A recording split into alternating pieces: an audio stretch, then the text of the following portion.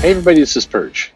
What's the problem with image? So I've got this viewer mail here, and the viewer asks, hey Perch, in your opinion, what is stopping image from expanding their reach beyond the direct market? I feel like image should have a greater presence in bookstores because their titles are easier to get into and have a variety of genres beyond just superhero comics. So why don't we see more of image titles in bookstores? Are they just trying not to, or is there a lack of interest from the bookstores? Please let me know what you think. And there's a little extra part here that says, by the way, I know you hate Arby's, but what do you think of White Castle? That's a good question. So White Castle. So first off, White Castle's quality is all over the map. I definitely, and maybe it's just the White Castle product itself, depending on how hungover or stoned you are. The quality wildly varies, in your opinion. But White Castle is pretty inconsistent food, but I mean White Castle is not amazing of a place. But their product is more, I guess, straightforward as to what it is. It's fairly basic burgers. That's what they have. And so from that perspective, it's a little bit harder for them to sink to the depths of Arby's, where Arby's tries other things and goes horribly awry. So anyway, White Castle's fine. I mean, not a place I seek out. I like, there's In-N-Outs down here like those. But anyway, there you go. So why doesn't image go further? It's a good question. It's actually a really good question when you think about Skybound and the current relationship Kirkman has with both a lot of other media outlets and with Amazon. That image has the door somewhat wide open for them to go more outside the direct market. In addition to that, you're absolutely right. Image does is kind of preloaded with a bunch of different genres. Certainly, Image got started with superhero comics, but at this point, the company has awareness of doing lots of different things. And Image has had a pretty successful track record of getting some of their shows up and out into media in ways that are sticking more. So why doesn't Image do better? Why doesn't Image go beyond? Well, it's a fascinating question, and there's not a great answer. There's not a clear answer. There's a lot of speculation. I think, logistically, if I look at Image's operations, I don't think Image has the kind of talent or capacity to go pierce that market right now. I mean, they don't have the people, they don't have necessarily the people working for the company who has experience going more broadly to the newsstand and doing a true kind of distribution deal in that way. I think it's they have comic book people who are used to the comic book way of doing things. Image largely grew up, completely from its origin in the direct market. So going wider, they don't have the DNA in their company, and that's probably the biggest reason why they haven't done it. The question that kind of quickly follows that is, well, why don't they go get it? So Image likes money in theory, right? Well, I mean, I think when you talk to people at Image at the higher levels of the company, you don't walk away with the feeling like you've got, you're talking to people who really want to go dominate the comic business. You're talking about people who want to carve out their niche and own it, and they're not bucking to get beyond that. Which is puzzling, but it's like a company that is satisfied to get where they got. The other aspect of Image that I think slows things down, or at least creates just enough friction that the company doesn't bother doing more with it, is because Image itself is decentralized in the sense that you have very strong, powerful voices who are doing their own thing. You have Kirkman doing his thing, you have Millar doing his thing, Miller doing his thing.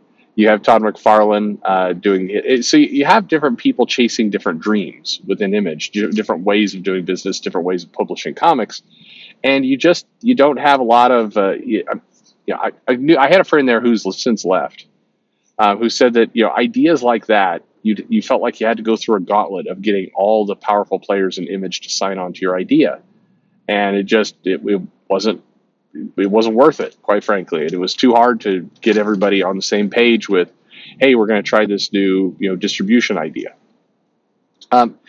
This gets into more rumor territory, but another thing that was said was, there's enough egos at that company that somebody coming in who's like, hey, we're going to change the entire way we sell comics. Let's go.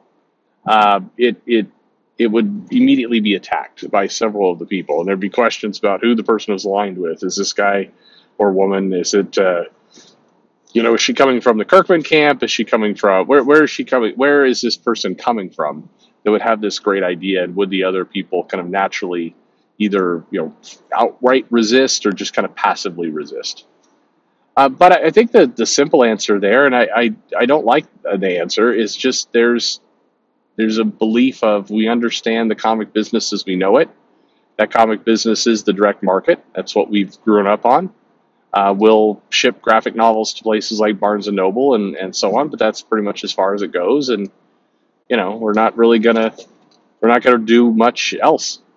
If you look at Image and you look at kind of what they've done over the years, there's been easy opportunities to do bundle opportunities, bundled, all kinds of things. Paper Girls is coming to Netflix. Could you do something in concert with, Netflix has these pop-up stores right now for Stranger Things and some of their other properties. Could you do something like that? Well, the comics rarely seem to get there, or never. If you look at what Miller has done with Netflix, you heard the interview with Miller. He's pushing a lot of his own initiatives. But wouldn't you think somebody at Image would go, hey, with kind of the bigger names, the higher profile people we have, we are actually a company that's produced comics that have made it into shows that are heavily promoted. There's an opportunity there to go to a Target or to a Walmart or to a grocery store and say, hey, let's put something out. I think one other little thing it's worth kind of throwing in there, I guess, is that part of going to the newsstand and going wide with distribution means you do have to tackle the is it all ages or is it not problem. And Invincible, if you were to put that comic in a grocery store, the blood and the violence, and the other content that was included in there would quickly get just, it couldn't be sold there. And Image has a lot of more adult content. Not all of it, of course, but a lot of it pushes higher up to the, even like, look, when Spawn first came out, this is the 90s, there were a decent amount of, I think, religious groups who would claim that was, encouraging Satanism and other things. And even today, if you tried to throw Spawn out in the newsstand, you'd have issues, and some stores just wouldn't carry it by nature of this kind of feeling like it's horror-ish. And so that's the problem that you got. To go wide, to go far with distribution, you got to have a product that typically is homogenized enough, or at least if there's moments, and this is maybe more of a perception thing than anything else, but Image just has that vibe of being a little bit. I mean, look, Invincible as a comic, it didn't have violence for I don't know 2/3 of the issues. I don't know. It would have it, but not the gory over the top stuff that would cause issues if you were putting it into a Kroger or a Safeway. So anyway, but there you go. So that's my answer. I don't know if that's a satisfying answer. It is one of those cases where I wish they would, or at least figure out their outlet. I think that, well, here, so as a prediction, I think over the next 10 years, somebody within comics, some enterprising either content creator or distributor or publisher, somebody is going to identify and figure out what the new newsstand is.